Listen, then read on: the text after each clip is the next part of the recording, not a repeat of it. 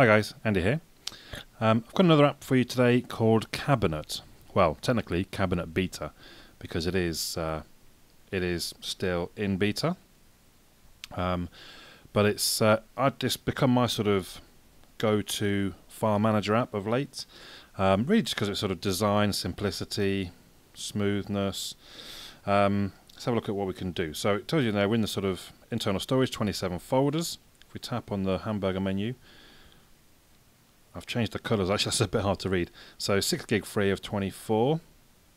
It's got some sort of quick links there, so you can go straight to your DCIM folder if you want, or straight to downloads, music, pictures.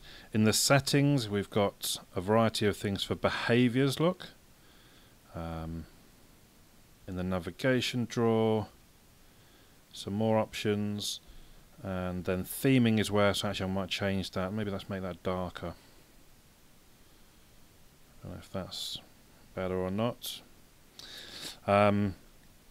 It's quite easy to multiple select things. I can just do that and delete those.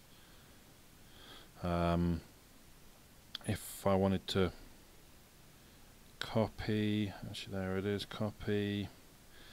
We then have to navigate to where we want it to go. Where was I? I was in download, wasn't I? So I'm going to paste it there, look, I've pasted it there. I'm now going to delete that again though, because I don't need that there. What else? We can filter the way that it sorts, sorry. We've got an option there, tick box for folders first. In here we can filter what exactly is shown, so just images, none in there. Let's go back to no filter, but let's go to downloads and then say filter images only. There they are. Go back to no filter. We can change the grid size, so you can have it literally just a sort of a list, or we can have it 2 wide, or as I was 3 wide. You can go up, that's an upper level hierarchically. Now we can add to home screen. So what am I on download? So add to home screen, download, add, shortcut to download created, shortcut to download to the home screen, and sure enough, there it is. Now we'll just move it out of the way perhaps. There you go.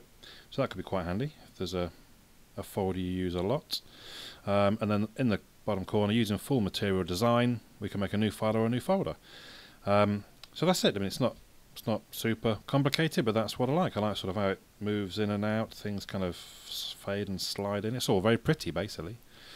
So at the minute it's free, it is in beta. I've had it for quite a while it's been in beta. I don't know if he's ever planning to come out of beta or what, but I don't see any problems with it, even though it's beta. And I don't know, maybe when he comes out of beta he might make it a paid app, but right now it's free.